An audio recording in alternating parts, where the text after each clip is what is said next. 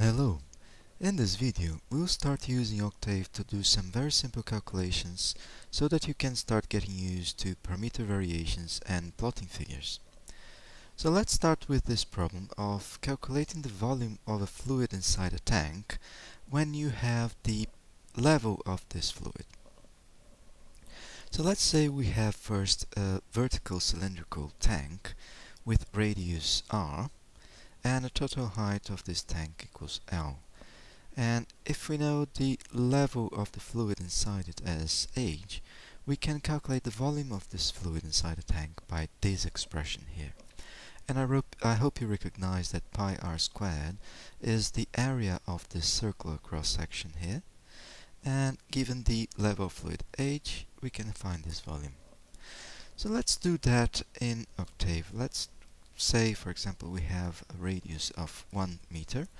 Remember that commenting what you're doing helps a lot other people understand what you're doing. And let's say that we have a level of fluid of 0.3 meter. And then we can use this expression for the volume. Remember that we already have the value of pi built in Octave, so we can just use it like this. And we set up the value of r here, so we can use it and square it. And what's missing is the level of the fluid. We call it h. So if we go ahead and run this file, it's a new file, so we need to give a name for it. I'll just give a very simple descriptive name. And we can see here in the workspace that the program ran and that we have the volume or the value for the volume here. But that's not very interesting. Any calculator could do that. What we could see as a bit more interesting problem is to see how the volume changes as we vary the level of the fluid inside it. So let's say we have a total height of this tank as, say, 3 meters, and that we can vary this level of fluid here inside this tank from an empty tank, and we go from small increments all the way to a full tank, so the level of fluid equals the height of the tank. And if we go ahead and run this file like this, we'll see that now in our workspace we have an array of values for h. Actually, we have 31 values of level of fluid varying inside a tank, and accordingly we have 31 values for volume as well. Remember that with this expression we calculate one value for volume for each value of level fluid. But again, we have that as arrays in our workspace. That's not very interesting. We could plot these results, and we could plot the variation of the level in the horizontal axis and the variation of volume, the resulting variation of volume in the vertical axis. And remember that we can change colors and line types and all that. And also it's very important for us to give the names to the axis, both the horizontal and vertical axis, like so. So here we have the level of fluid, or simply you could put h, and here we have volume inside the tank, or simply V, and this is meter cubed. So if we run this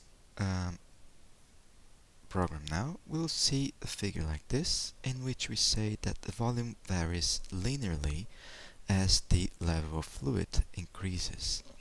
And that is very easy to understand from the equation. We see that the equation volume is linearly dependent on h.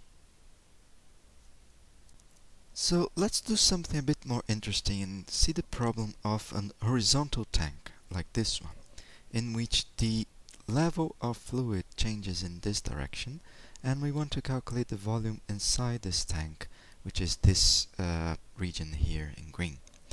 So if we look at the cross-section here of this tank in this figure right here, we have a radius r, and we'll see that the radius comes from this center here to the bottom, for example. And knowing that the level of fluid is this distance here that we're calling h, there is this distance remaining that we can call a, which will be given simply by r minus h. And we can see here from trigonometry that the angle theta will be 2 times the r cosine of a over r, right? And with this angle we can calculate this area here, or this area times this length here, which will give us the volume from the area of a sector minus the area of this triangle in blue here. And this will be given by this expression here. So let's go ahead, let's create a new file, and let's say again that we have a tank with a radius of 1 meter, and we have a length, this distance L, of 3 meters, as we had before. And we can now see that the variation of level goes from an empty tank, which will be 0, all the way to a full tank, which will now equals 2 times r, or the diameter of this tank. So we can create our array of values for h from an empty tank in small increments all the way to 2 times r. With that, we can start calculating these other expressions here. So we can calculate this distance a as r minus h, the angle theta as 2 times, see that r cosine in octave is expressed by a cos, and inside it is a over r. And then we have the volume, which will be L over 2 times r squared times theta minus sine of theta. And with these values we can again plot a figure for the variation of volume as function of the variation of the level of fluid. And again, always remember to put the labels in your figures. So you can just say that this is h and this is y.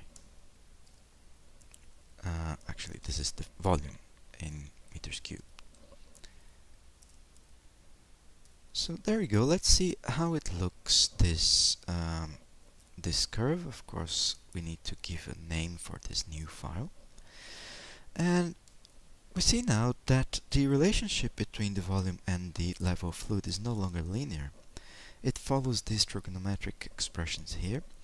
And we can see that in the beginning, when the tank is almost empty, a small variation of the level incurs a large variation in the level of fluid incurs a small variation in the volume, because we see that here that the area, or the respective volume here, it's much smaller than when we are in the middle of the tank.